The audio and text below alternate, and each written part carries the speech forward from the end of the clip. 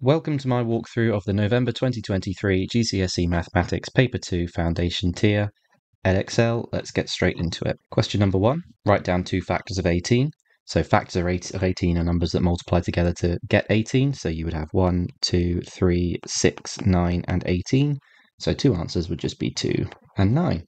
Question 2, write 0.9 as a fraction.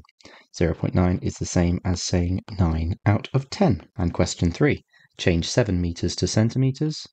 1 meter is 100 centimeters, so 7 meters will be 100 times 7, which is just 700 centimeters. Question number 4, write down a square number that is between 10 and 50. Square numbers are just numbers that are a number squared, so 1, 4, 9, 16, 25, etc.